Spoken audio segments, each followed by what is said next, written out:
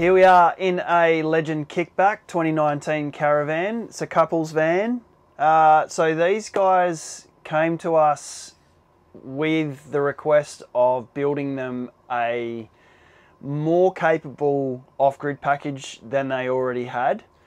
So these guys actually spend quite a bit of time traveling in their van, sometimes up to about 2 to 3 months at a time, and then also spending a little bit of time here and there, weekends, weeks, that sort of thing throughout the year. So they are another customer that were very happy with the van and were looking to do more with what they already had. So keeping their van, you know, spending a little bit of money on making it more off-grid capable.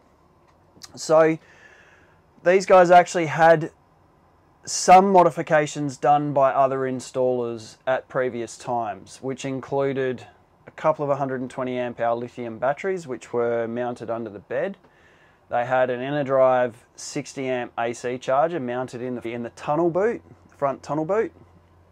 They had a redarc BCDC 50 mounted next to the batteries under the bed, and they also had a Victron Smart Solar 100/50 in the overhead cupboard.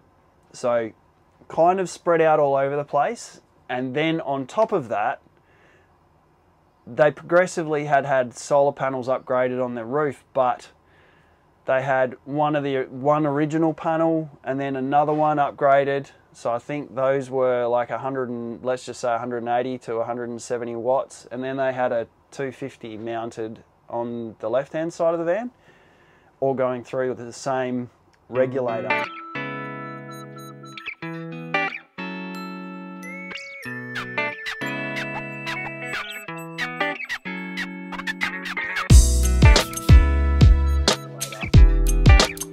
So there's huge amounts of inefficiencies in all of that. The BCDC didn't have any solar input wired out to an Anderson plug, so that was purely being used for vehicle charging.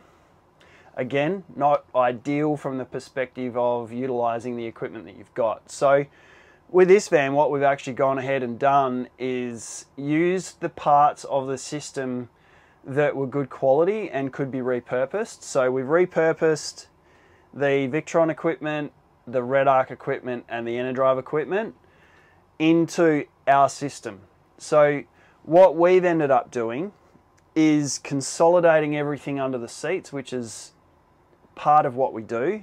We talk about it all the time in regards to why we do that. Getting everything mounted in underneath the seats gives us a really good opportunity for space that's not ideally usable, and also weight distribution over the axles. So it gives us good weight distribution there. Had to do a little bit of modification with the water pumps to be able to move those to an area where they are out of the way of the system. So what we've ended up doing is a 410 amp hour Lifetek battery, which is, as we always talk about, fully compliant to the standards, mounted here underneath the seat. We have ended up with 1100 watts of solar distributed through 2 separate solar regulators, 800 watts through one, 300 through another, all high voltage solar panels. We've ended up repurposing their DC-DC charger, so the redarc BCDC 50 underneath the seat here, which we've also wired the solar input out to an Anderson plug on the side of the van, so they can now plug portables in and utilize that as a separate solar regulator as well. On top of that, we've also ended up with a 2600 watt inverter, which is a pass-through inverter, and then repurposed the 60 amp AC charger.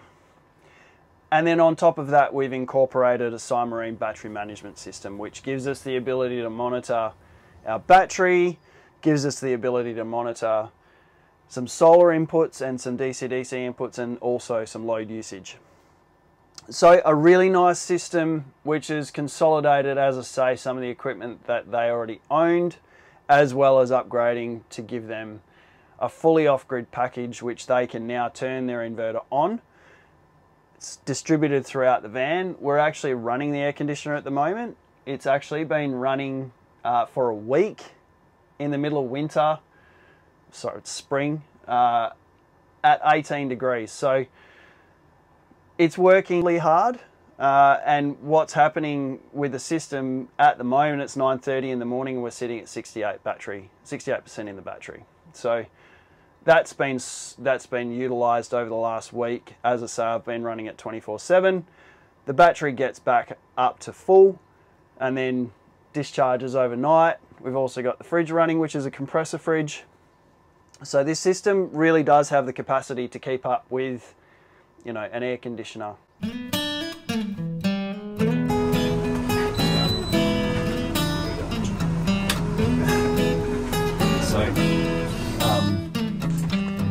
At the moment it's saying at this rate we're going to take 2 hours and 10 minutes to be full. Yeah. The next one just directly underneath that to the left hand side is battery voltage. Yeah.